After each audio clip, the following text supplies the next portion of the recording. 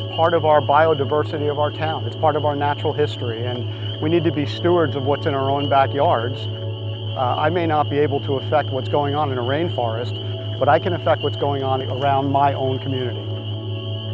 Winter has melted away, and the forest ecosystem is waking up. A sure sign of spring in the Garden State is the annual amphibian migration. That's right, salamanders, frogs, and others wake up from their seasonal slumber, shake off the winter chill, and head out to vernal pools to mate.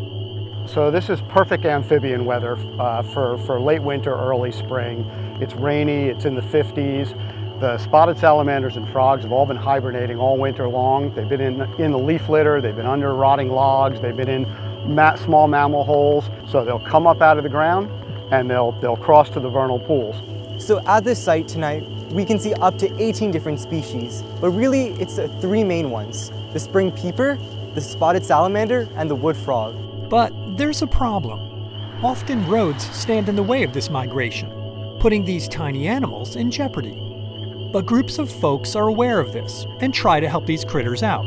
While we don't generally advise handling amphibians because they have very sensitive skin, in this case, we're actually doing it because we don't want them to get crushed.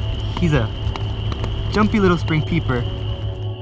Tonight here on Beekman Road in East Brunswick, the animals making this journey are getting a break. In a joint effort with Conserve Wildlife and the State DEP, Friends of the East Brunswick Environmental Commission, the Township, and Scout Troop 66 are out collecting data that someday could help make a difference. We're actually doing a species count on how many different animals are here to help the scientists with their data collection. So with this data, we can see if it makes sense to put conservation dollars into here, either closing the road for a longer period of time, maybe a month, maybe building an underground tunnel. So based on this data is where we can make further steps. So you might be wondering, really? Amphibians? I mean, closing roads? Why should we care? You know, globally we should care because we should care about the earth and the environment, but locally this is one of the last places, or maybe the last place in East Brunswick where we have spotted salamanders. So if we don't protect this population of spotted salamanders, they'll be gone from our town. I know there was one species here that was completely extirpated because of the cars.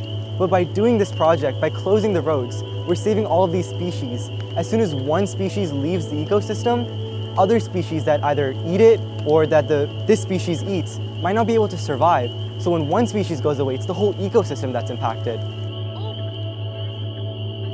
So to the person who's inconvenienced, this is New Jersey. You know, traffic and detours are part of New Jersey, but what I would say to somebody who is inconvenienced about it, I apologize for that, but I would encourage you to come out and see what we're protecting here. And I promise you that when you see a spotted salamander safely cross from one side of the road to the other, that detour won't mean anything to you anymore.